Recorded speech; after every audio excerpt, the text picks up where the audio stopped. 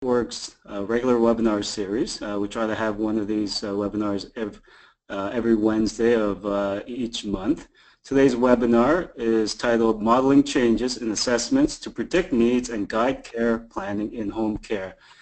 Before I introduce the speakers, I just want to just remind the attendees of some housekeeping matters. Just as a reminder, there's a Q&A session after the speakers finish.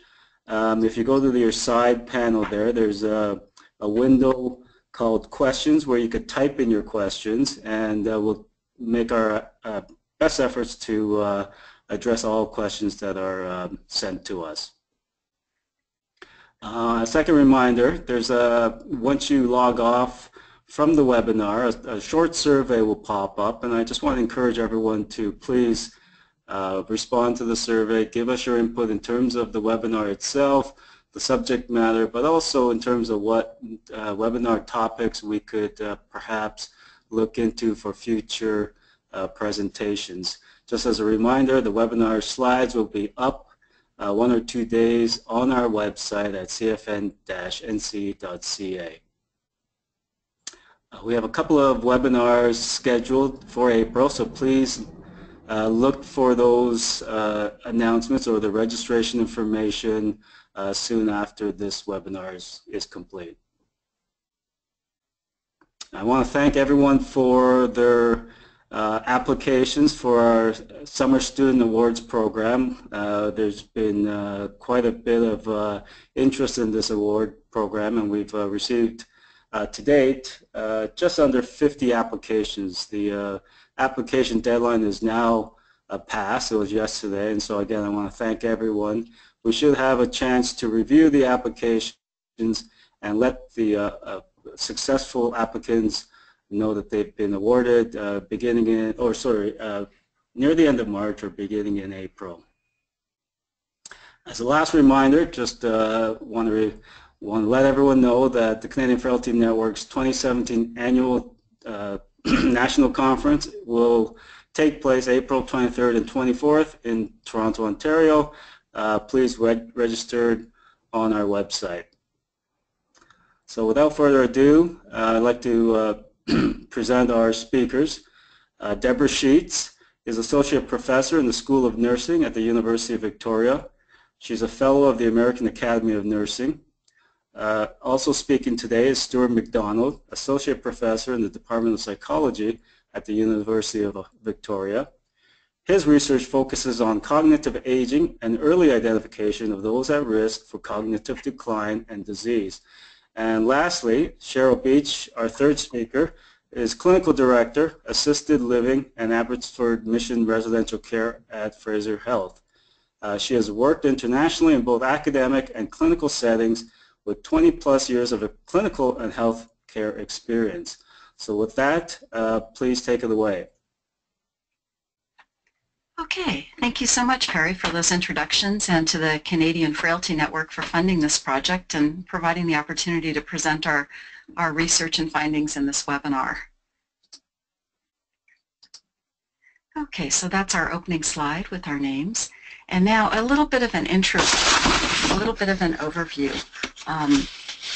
So background and motivations. I'll talk a little bit about the importance of identifying those at risk for transition to residential care. We'll look at our research questions, basic modeling approach. We'll close with interpreting the findings and discuss clinical applicability, and then have a little bit of discussion. Okay, background. Why this research? Well, seniors overwhelmingly prefer to stay in their home with supportive services rather than transfer to a residential care facility, a transition that's typically initiated due to functional decline and one that results in lower quality of life. Residential beds are a scarce and comparatively expensive healthcare resource. Because our frailty measure, we were working with RAI-HC data, is based on RAI-HC data. It can be used in multiple Canadian jurisdictions as well as other countries.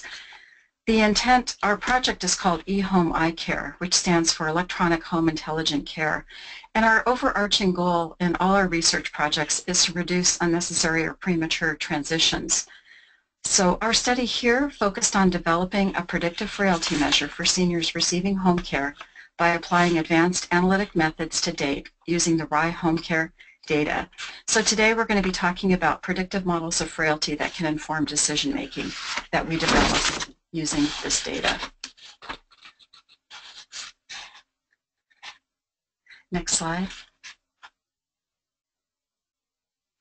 Okay. In April 2015, the BC Office of the Seniors Advocate released a news report stating that up to 15% of BC seniors currently living in residential care are incorrectly housed and should be given access to assisted living or community care. So clearly there's some issues here about when it's an appropriate and timely transfer for seniors.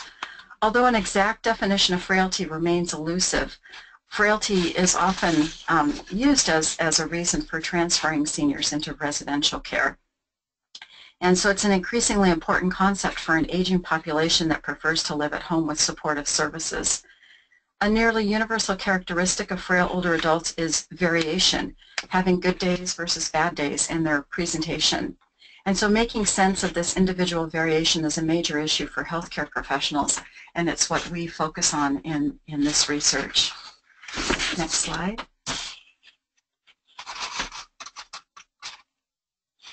Okay, so the RAI Assessment Instrument-Homecare is an evaluation of status and well-being in older adults that's widely used across Canada and internationally in a variety of settings. In this case, we focus on home care, but it's also used in residential care. RAI-HC assessments focus on characterizing individual differences in an older person's function, e.g. activities of daily living and cognition, as opposed to medical status. So the RAI-HC is typically administered on multiple occasions for an individual. It's generally administered at least every 12 months, and also when a clinically significant change occurs for those receiving home care in the home care setting. So this instrument's used across Canada, as I mentioned, and it allows us, it's a good database for allowing us to evaluate whether individual rates of change in performance predict level of care transition, as well as differences in performance, and also demonstrating whether this could be nationally scalable and the potential utility of improving our understanding of rates of change in status within the Canadian healthcare system. So in this project, we're expecting that studying how persons' RAI-HC scores change with time would provide very helpful and new information for future planning for frail seniors. So our primary research questions were, what can we learn from studying how RAI-HC assessment scores change with time? And secondly, can studying how scores change help us better predict when a person will leave home care, i.e. transition to residential care or to die?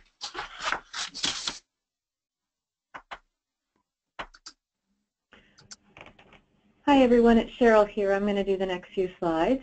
So in terms of our conceptual overview for this study, firstly we know that all long-term care clients within home care across a variety of provinces in Canada receive the standardized assessment of the RAI-HC. And this is captured within the CIHI database.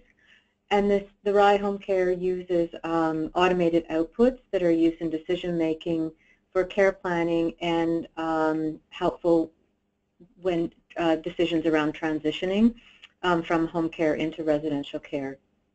In general, these outputs are used primarily at a single point in time with limited information around change in status or how that impacts the decision making.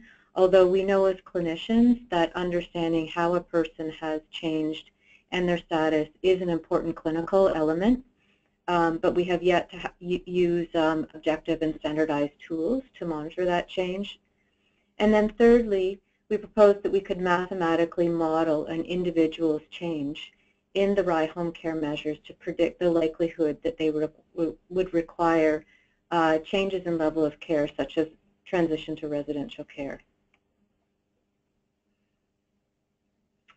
To illustrate this point, we're going to go through a few slides that talks about what's important about change in clinical decision making. So what we see in this slide on the left-hand y-axis, we see function upwards means in better function. So as we go higher up on the y-axis, it's a higher functioning. Over on the right-hand side, we have frailty. So as we go lower on the graph, it means that the person is more frail. The x-axis is time.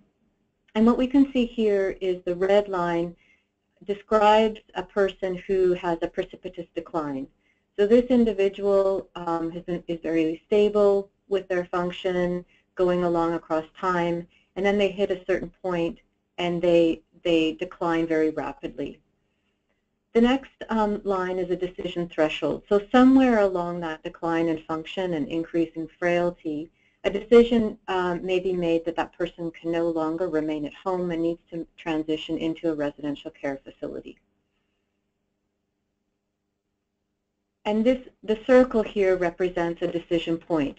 So at this point in time, assessment may occur that describes that this person may no longer be able to remain in the community and that they may need to transition. So we can see here that that the decision point occurs at a specific point in time and doesn't necessarily take into account the previous information. The next slide. What we can see here is another individual, so the axes are the same, and this person in the green line has fairly stable but very variable function. So what we can see here is they have good days and bad days, they go up and down, and again the circle point illustrates when that assessment occurs and the decision making. So what we can see here for this individual, they may have had an assessment that brings them, they're functioning below that decision threshold, whatever that threshold is, and they may then trigger, for example, an application to transfer into residential care, but this person may then move into residential care and actually perform quite well, and had we had better information around their trajectory and their change, we may not have made that decision point for this particular individual. And the next slide. And here's another trajectory that we commonly see. This person is more a gradual decline. Again, we see the assessment occurring at that decision threshold and a decision being made. But they have a very different trajectory than the precipitous decline or the variable and functioning decline. And the next slide. So when we bring all these three different profiles together, you can see that although at the decision point, these individuals may have looked similarly and may have contributed to a decision making for transition, had we known which trajectory they belonged to, whether they were a precipitous decline, a gradual decline, or their performance was variable, we actually clinically might make quite different decisions knowing this profile. If we only have the snapshot in time, this decision point, then we have limited information. So our question then is, could it be helpful using past change information to help us predict what the future performance might be? Next slide. So we're going to talk a little bit about the methods. Within our methods, as Deborah already mentioned, we use the RAI-HC assessment. For those of you not familiar with it, it's developed by an international collaborative group called InterRAI that is focused on improving the quality of life for vulnerable persons across the continuum of care. Within the RAI assessment, there are a number of outputs, including clinical assessment protocols for care planning, outcome scales for measuring change, resource group utilizations, and quality indicators. In this presentation, we'll primarily focus on the outcome scales. Next slide. The outcome scales that we were most interested in terms of predicting potential transition to residential care include the Activities of Daily Living Long-Form Scale. That's a scale that ranges from 0 to 28, and it includes 7 different activities of daily living items, including mobility, dressing, personal hygiene, those types of items.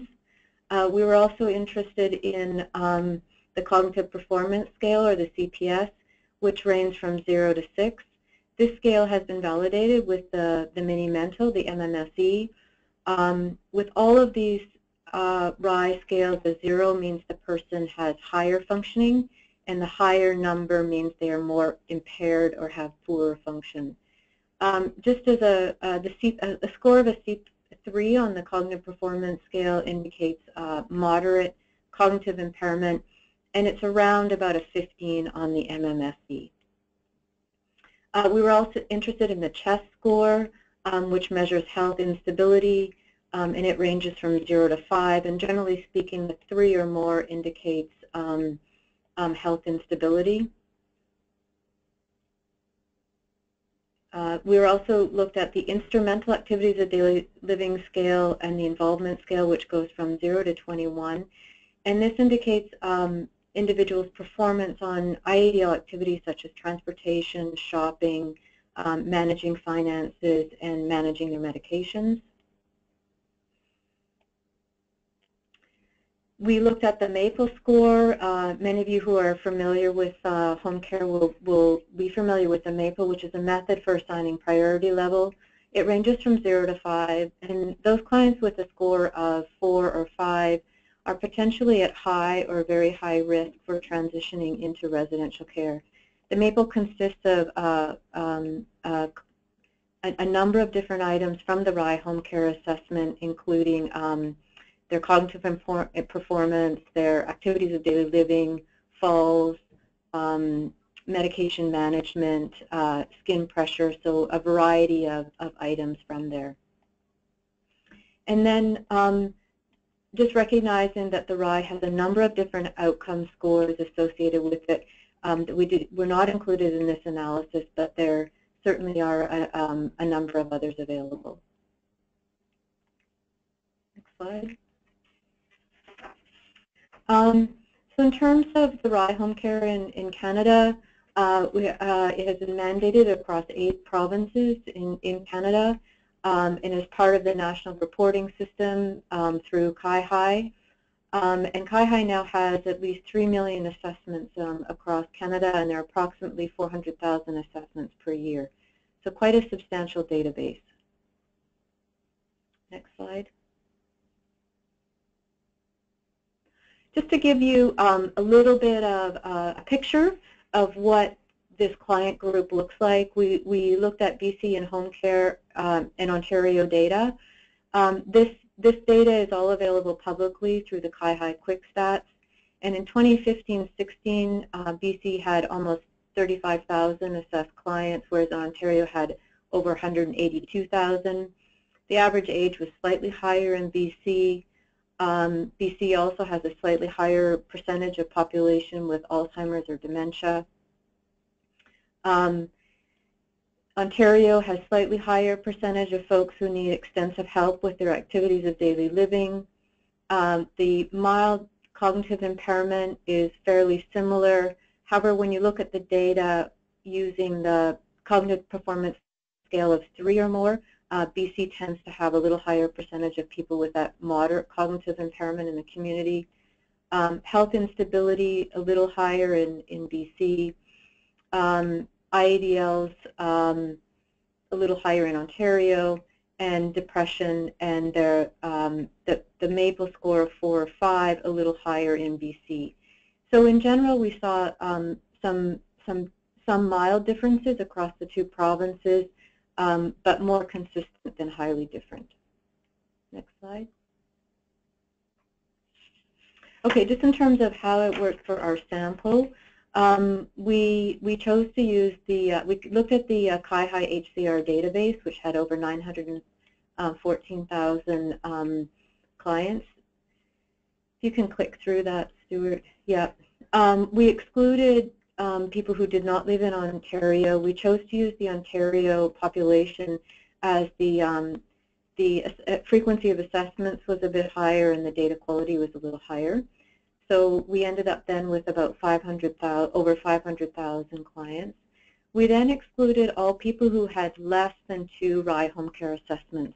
As this study was really about looking at change and how change could contribute to our decision making, we could only include people who had more than 2 assessments. So when we took that group out, our study population ended up to be over 315,000 clients, over 1.3 million assessments, and on average each client had about four assessments.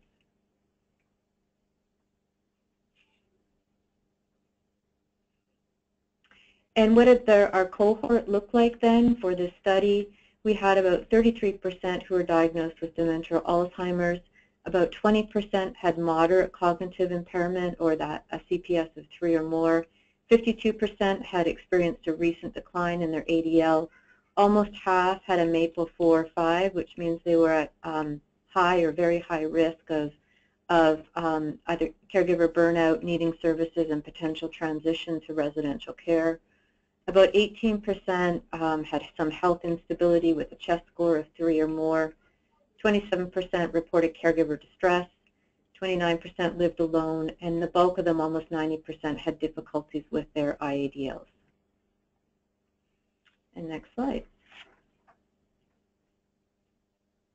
Okay, so greetings all. Stuart McDonald chiming in at this point. Deborah and Cheryl, thank you for the overviews. So there were really, from a quantitative perspective, 2 primary objectives that we were focused on, and the first really involved whether or not there was not only significant change for a number of these RAI subscales, IADL, CPS, for example, that Cheryl mentioned, but whether or not there were significant individual differences in change for these scales as well. I think we know clinically, based on experience, as well as looking at the values within the forms, that even across a 6-month or 1-year period, that a fair amount of change can occur. But one of the key questions, at least from the perspective of prospective identification or sensitivity, is whether or not there's significant individual differences within that change. And after achieving that first objective, the second one was saying, okay, so if we were able to identify not only average levels of performance, which are conventionally used in terms of the RAI, as well as these rates of change for various subscales, we wanted to combine that information along with a number of standards, covariates and predictors, delirium, dementia status, caregiver status, age, and use all those pieces of information to develop a weighted equation, basically, to see whether or not we could improve our identification of individuals who were at risk of transitioning from home care, their current context, to residential care. And so with regard to this first analytic objective, what we effectively did is we employed linear mixed or multi-level models of change for this Ontario cohort for a number of these key RAI subscales, again, that Cheryl overviewed. And so we treated each one of those as an individual dependent measure at the outset. And as I mentioned, we wanted to model the information to ascertain not only whether or not, on average, impairment in ADL, for example, or IADLs were increasing over time, but whether or not there were significant individual differences as well. And so this equation at the bottom is a very simple linear mixed model equation. Basically, a given individual's assessment, everybody has one, and those assessments can also be repeated across multiple points in time. And so that information for each person was being modeled as a function of their most recent RAI assessment, which is how the information from the RAI is most typically used, as well as a rate of change annualized for each additional year, reflecting, for example, what the magnitude of increase in impairment is for IADL, for example, or in terms of CPS. And ultimately, from running these models, what we can actually do is we can come up with an estimate of not only the value in a population-based way for their most recent assessment, but also estimates of their individual rates of change. So not the population average rate of change, but their individual rate of change. And several other components in that model, the so-called random effects, tell us whether or not there are significant between-person differences in terms of their most recent assessment. Are some people more impaired than others? Yes, of course, that's the case.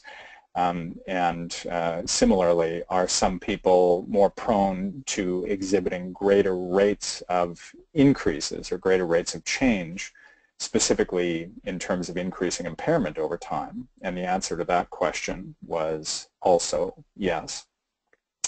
So rather than table all of this information in an overwhelming way, here's just one simple hypothetical overview of the MAPLE for 3 specific clients. So the MAPLE score here on the y-axis, time represented here on the x-axis.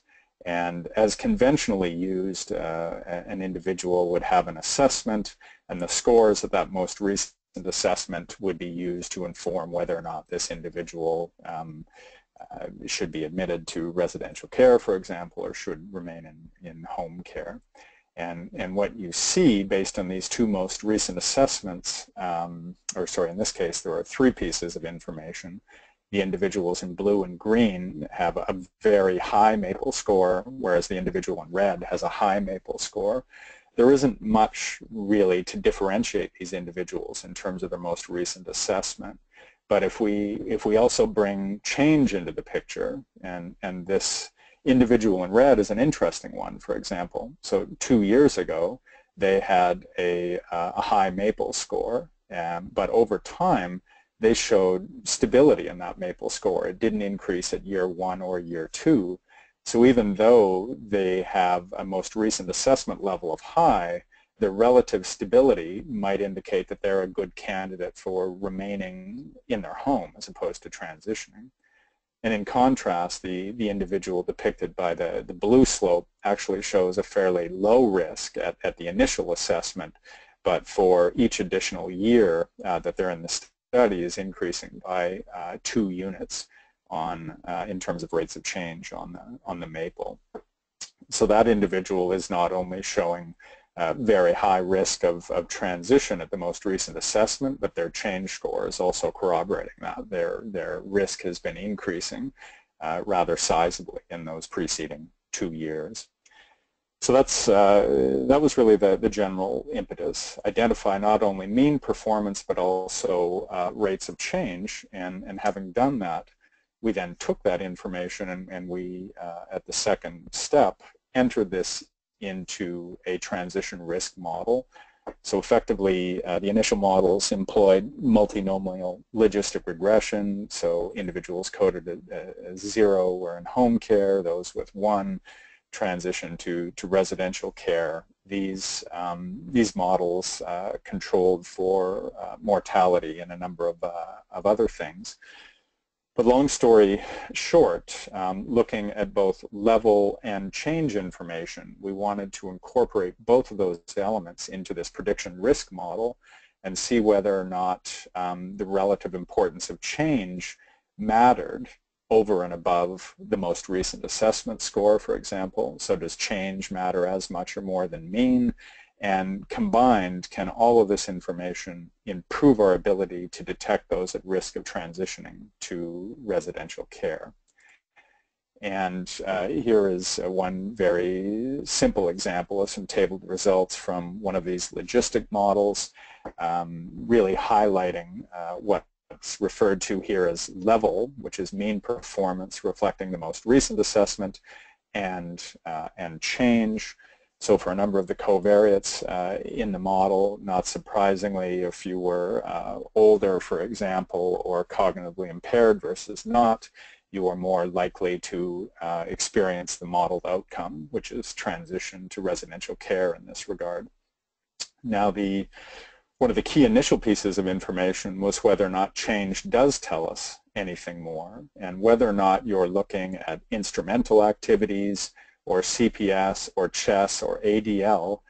Those bold odds ratios tell us that in every single instance the change information was in fact significant, independent of that most recent assessment. So the simple answer is there's no doubt the most recent assessment and level information is critically important, and it's been used to good effect clinically.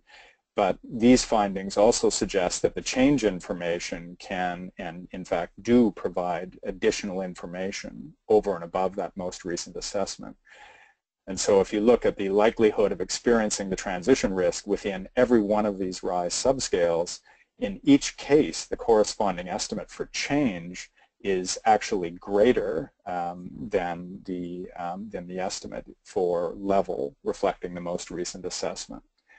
So again, at least from the perspective of corroborating some of our initial theorizing, not only was there significant change, the average person increased in impairment, there were significant differences in that change.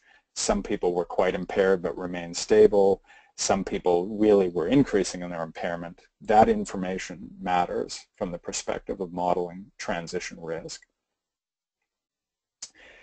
So the third step, and it's still really a proof of principle stage that we're examining at present, we wanted to take that information, and I think the real litmus test is to say, okay, it's fine to create a weighted algorithm on the basis of a population data, or in this case the Ontario home care cohort, but can you then use this algorithm to actually prospectively use a given client's information to identify their own personal transition risk within clinical contexts.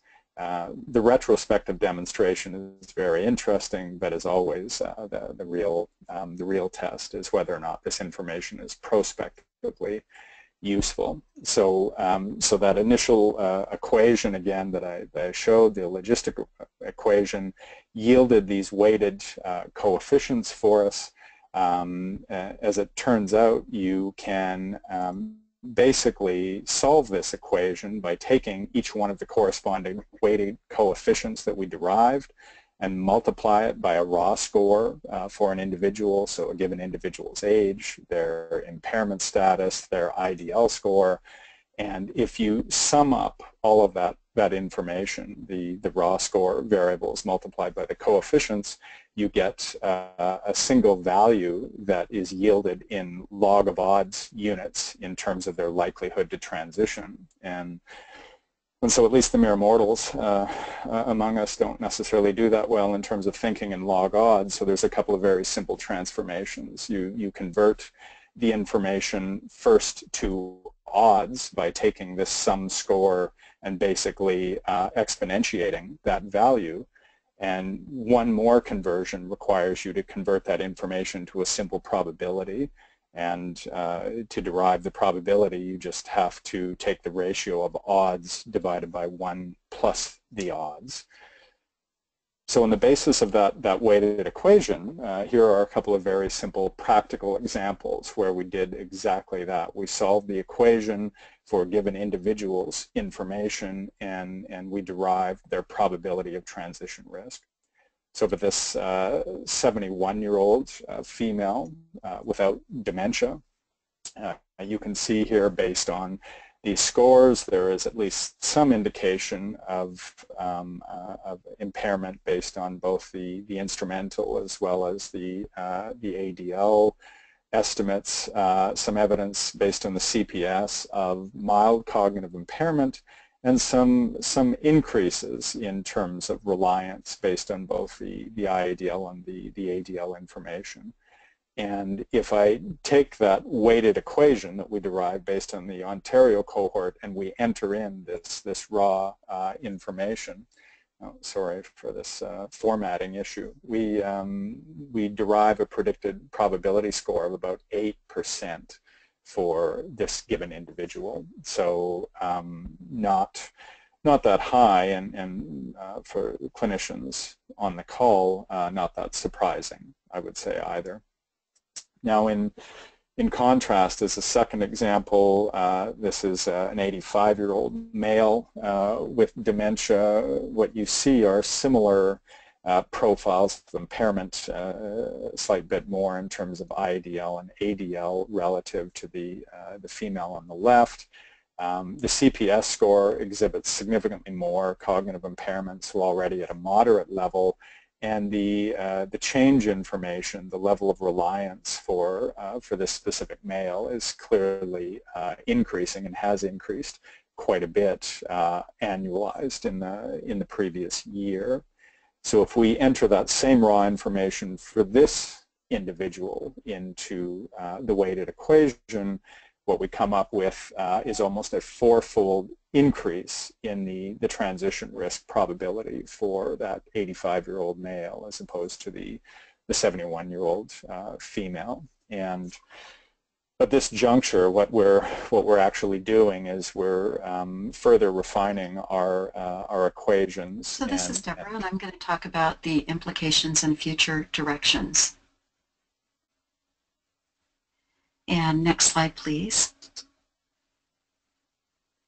Okay, so basically, thank you, Stuart, what our findings show is that rather than classifying individuals based on clinical norms and their associated cutoffs, our approach, which allows individuals to serve as his or her own baseline and to investigate personal change from this baseline, can represent a sensitive marker for those at risk for transition.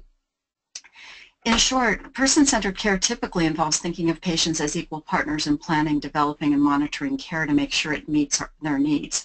Our hope is that this kind of approach, which uses individuals as their own baseline, allows us to personalize care in a meaningful way and to prevent inappropriate transitions while also being able to predict when it is time to move someone up to a higher level of care, hopefully prior to adverse events occurring.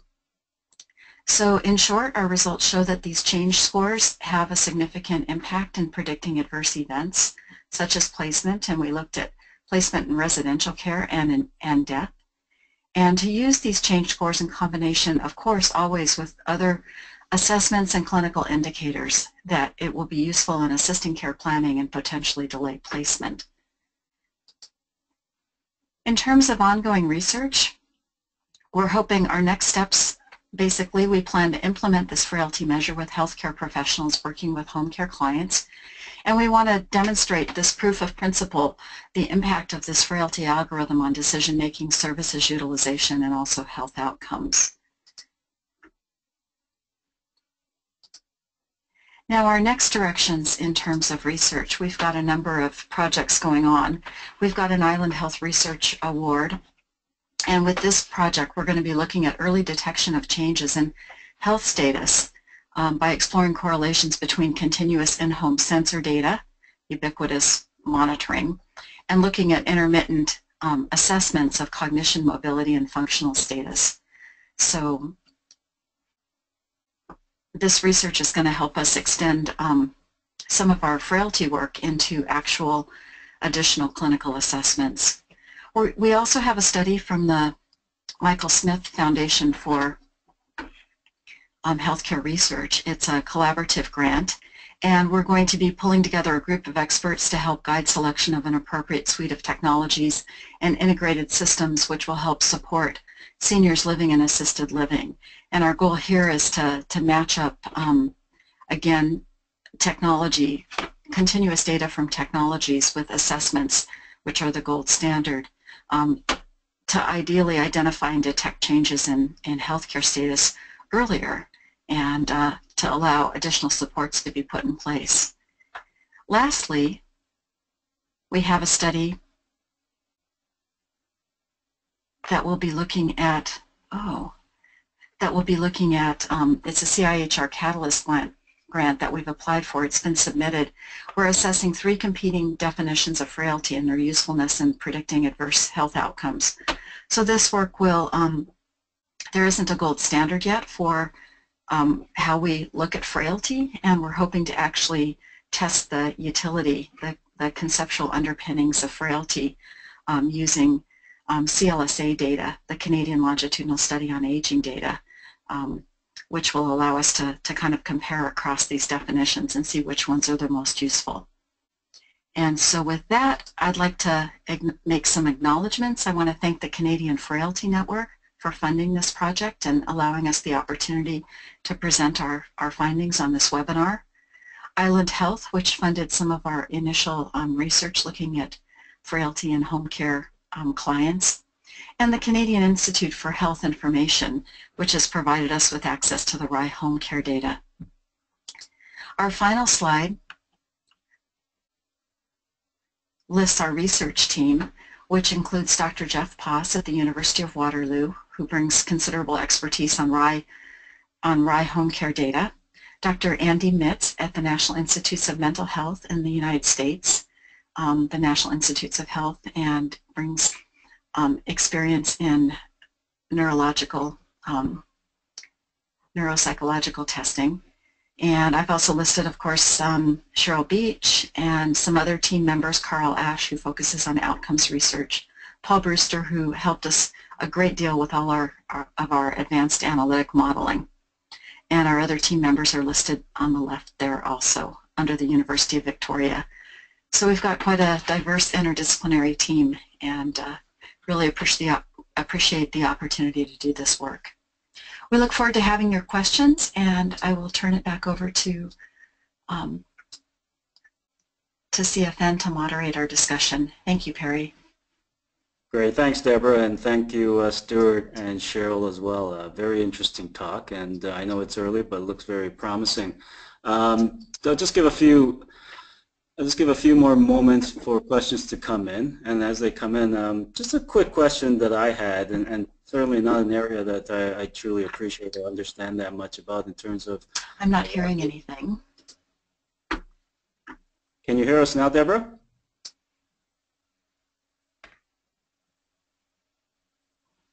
Cheryl or Stuart, can you hear us?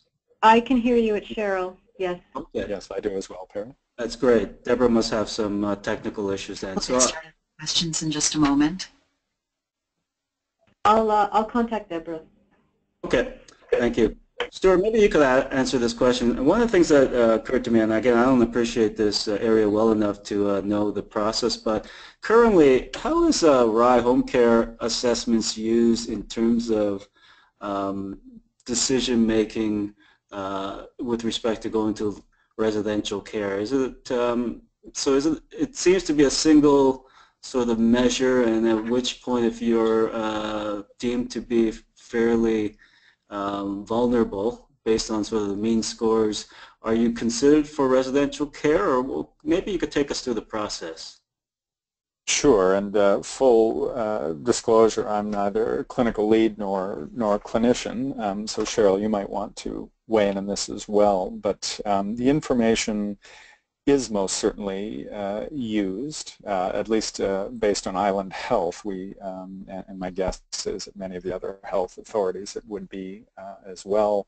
While they would take into account, for example, levels of cognitive impairment, most certainly if we're looking at residential care, nobody is surprised to learn that in many contexts greater than 50% of the residents have some form of dementia. But I would say one of the linchpins, at least in terms of transition risk here, as I understood our discussions with clinical leads, would pertain to activities of daily living. So typically the more impairments and the more recent impairments that individuals are exhibiting in that regard beyond difficulties with bathing, which I think is a pretty common one, that would often precipitate a decision. Yeah, and it's Cheryl here, if I could add a little bit to that. So typically we work with provincial definitions around eligibility criteria for people transitioning into residential care. And it's usually a combination of what their functioning level is. So as Stuart mentioned, like what's their cognitive functioning, what is their ADL functioning, in combination with both informal and formal care supports that are provided. So we typically use information from the RAI-HC assessment to provide some baseline eligibility criteria that goes into who can transition into residential care, and that's used in combination with the client goals and preferences, as well as informal caregiver ability and the formal care that's available to sort of put all the pieces together in terms of can someone be supported at home, or do we need to look at the transition? Okay, great, thank you. So it seems like there is quite a bit of shared decision making in terms of location of care. We're getting a number of questions now, and so I'll just go through some of the ones, sort of collate them in some respects in terms of sort of the general thoughts. You get certainly a lot of comments about impressive work, and thank you very much for this work. One of the questions from Helen Ulan-Kunz, and I only mention her because of her specific question here. We are also examining change in frailty over time using RAI-HC data, but in adults with intellectual and developmental disabilities only. One of our technical challenges is varying time between assessments, anything from approximately 6 months to several years. How did you handle this in your work? Yeah, that's it's an excellent question, of course, and in part we included within a number of our models time under study to try to effectively incorporate that information as a covariate. Our challenge was perhaps not as great as yours in that in the Ontario data, the retest intervals seem to be a fairly standard 6 months to a year, give or take. In Island Health, I guess it was a year represented the average retest intervals. So it was less problematic from the perspective of annualizing that change. But a lot of our initial work beyond the clinical applicability really focused on precisely those issues. Well, how variable was the retest interval? Was there any evidence for curvilinear effects, or did linear or annualized effects basically explain the trajectories quite sufficiently? Okay, thank you, Stuart. Another question by Mike McFadden. Again, I mentioned his name because of the specific question.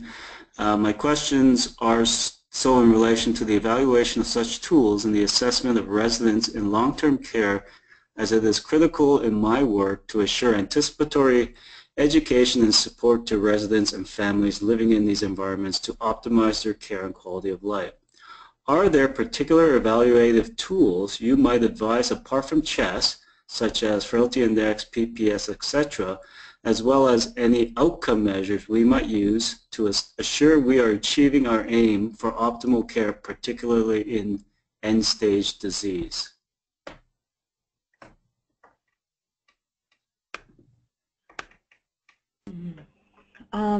Yeah, that's a great question as well. It's Cheryl here.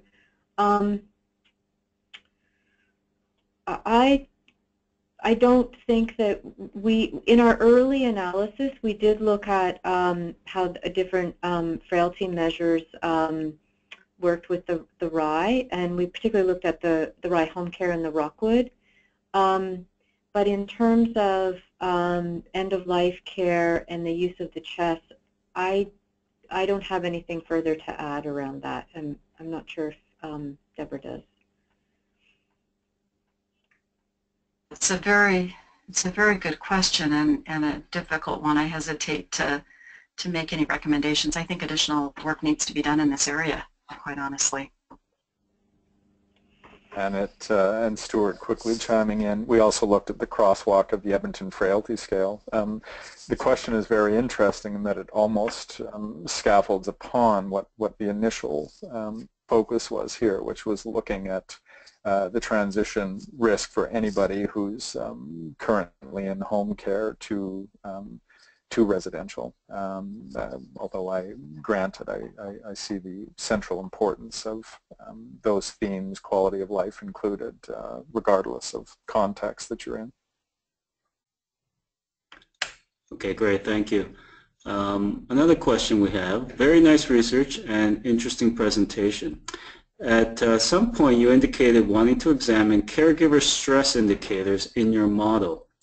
Unless I missed these results, did you examine caregiver stress as a predictor?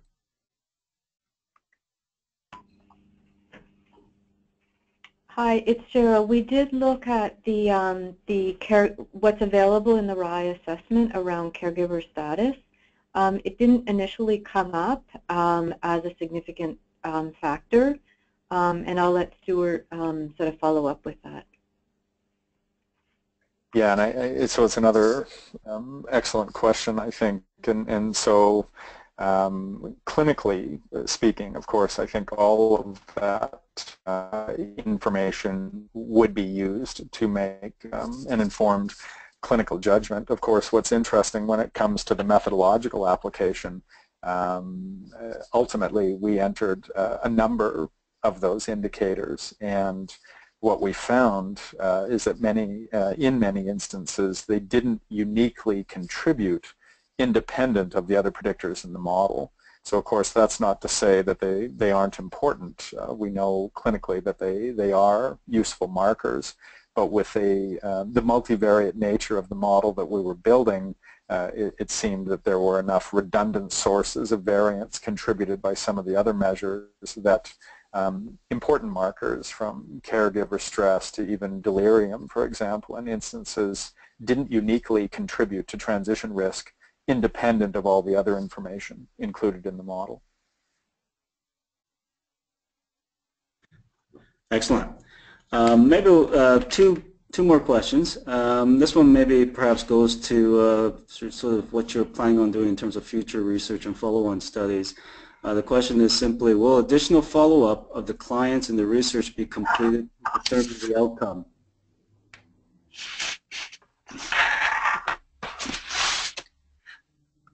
This is Deborah.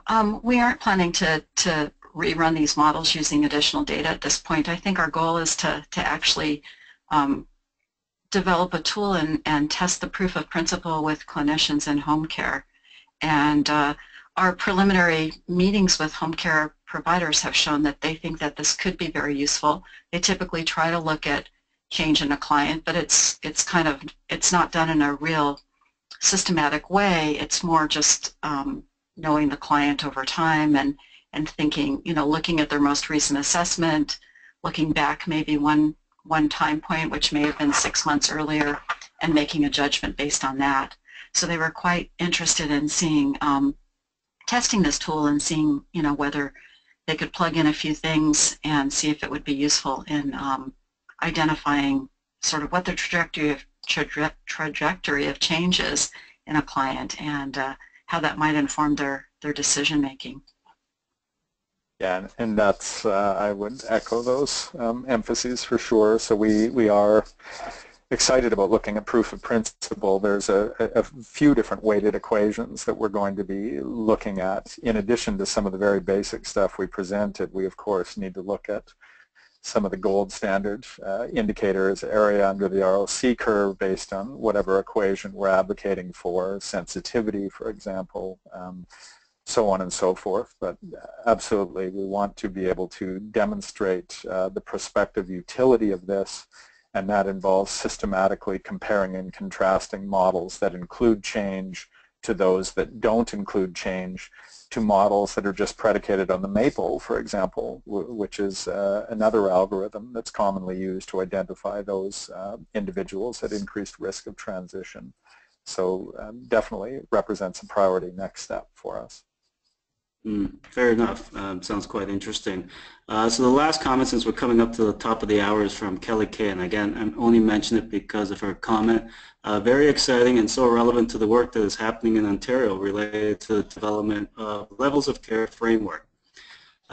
She would love to help link you to Ontario policymakers, as this predictive capacity has arisen in some of our feedback to this Ontario work. So we're happy to forward Kelly Kay's coordinates to you if you're not familiar with who she is, just as a side note.